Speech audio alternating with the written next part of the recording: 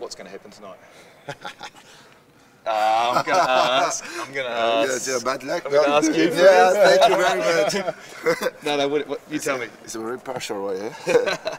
No, I hope France. I think that we have the team to, which is able to win this game. But as I say, you never know, because it's quite.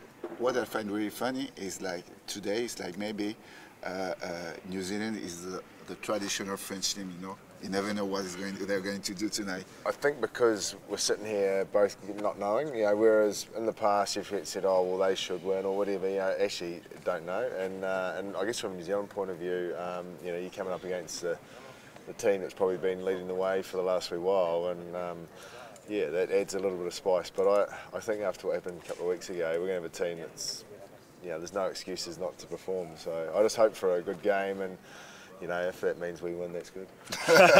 Bring on the World Cup. Yeah.